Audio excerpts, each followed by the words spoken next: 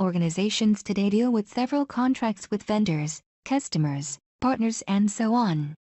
These contracts carry very high value and companies need visibility to create and manage contracts. This video demonstrates how to create contracts using OpenText Contract Center. To create contracts, you must have either contract administrator or contract author roles.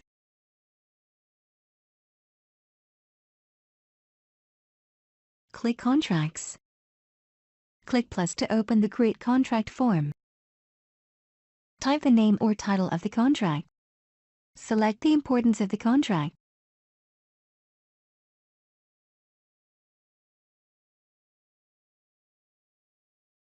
Specify the time period of the contract in months. If the contract is of indefinite duration and never expires, select Perpetual. Select planned start date and actual start date of the contract. Select as executed as yes, if the contract has been already executed outside Contract Center. Enter the legal registration number or the internal bookkeeping number.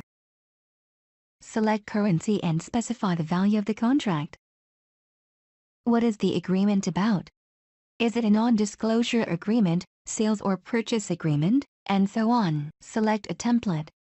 Templates have sections and clauses and ensures consistency among the contracts across Contract Center. Select the internal contracting entity for the agreement.